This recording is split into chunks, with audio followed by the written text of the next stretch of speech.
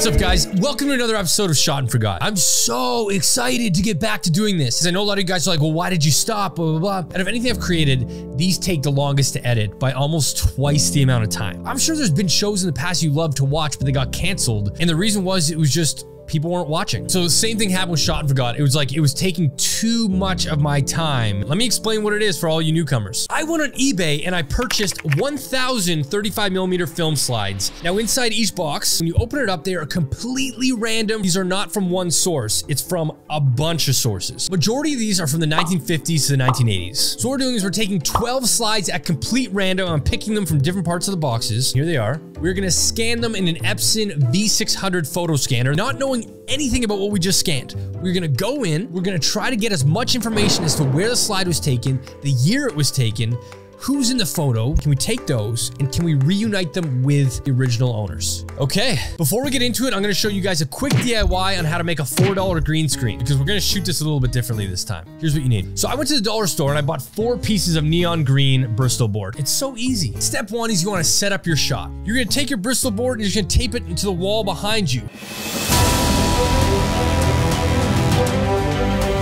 It may not be pretty, because it's $4, it's cheap. I just go like this, it's clearly very effective. Don't worry about the sides, because when you're editing, all you do is crop in the sides and just make sure your hand doesn't go past, because otherwise it'll be cut off, right? Welcome back to Shot and Forgot. Let's get started. Photo number 1. Here's the first thing we do when we get a photo like this. We look at it and we go, is it the right way? Is this left or right? We have a photo here. This has no text, so text isn't gonna help us. However, we've got things like buttons. A lot of shirts have the buttons on the right side. I know it's weak, but when we're trying to figure something out here, we cannot shoot anything down. We've got this woman wearing a pink shirt. We got this castle in the background. We got a garden right here. There's no indicators so far if this image is the right way. Honestly, other than the buttons on her shirt. Let's Google that. What side of a shirt are the buttons on? If you're wearing a men's shirt, the buttons are usually on the right. If it's a woman, they're usually on the left. See? Such a small detail can give us information, meaning that most likely we're looking at this backwards.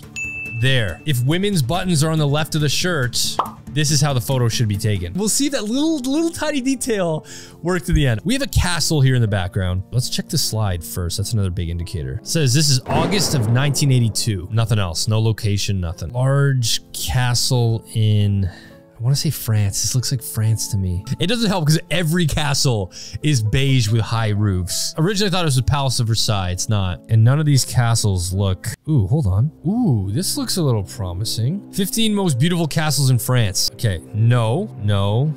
It's got a big garden, but doesn't look like the building. No, definitely not. No, this has like the cone roofs. No. Definitely not. I don't know, guys. We're gonna do a reverse image search. So if you go on Google and you click the camera icon, you can search by image. Holy shit. There it is. Chateau Fontainebleau. Yeah, right. Next step, Google Maps. Okay, let's go satellite. Let's zoom in. Okay, there's the big garden. We just gotta figure out where. Okay, nice. We can actually go in. So this photo, where'd it go? Bushes, 1, 2, 3, 4 main towers. This is gonna come in handy too. We can see these 3 windows from the side. No, this can't be it. This isn't big enough. She must be standing outside the park. There's a walkway right here because we got a person here. We got a bunch of bushes. Ooh, what's over here? No.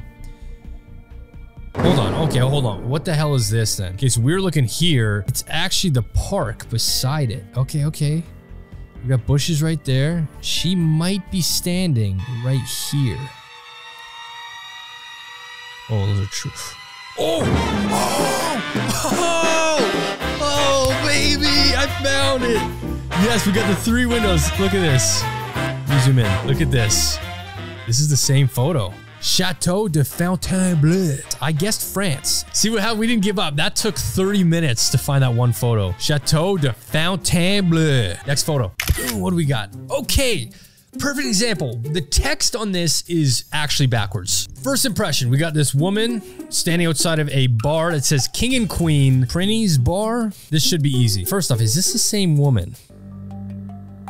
So this says September of 1983. On the back of both of these slides, we've got a little asterisk star in the same corner. Indicates this is probably the same woman. These don't look like the same woman. Like this one has a very triangular face. You know what I mean? Like all top teeth. Same hair though. No, she's got a very top teeth smile too. This could potentially be the same woman. It would make sense. So let's look up Prinny's Bar. Prinny's Bar. Boom. Prinny's, ye old king and queen. That matches. Ye old, oh, Brighton. Ye old king and queen, Prinny's. Oh, it's a hotel bar. Okay, okay, okay. Let's get an address and confirm the outside. Boom. Address right here. Brighton. Found it again, baby. Check this out. Okay, so let's go to right there. Wow, looks different than I thought it would actually. Plot me right outside, right there. It should be right here. There it is. There it is.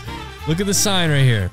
King and Queen. Prinny's Bar, the red awning, looks to be gone though. That's it. Okay, so it's a restaurant and a hotel. Nice, we got that one pretty quick.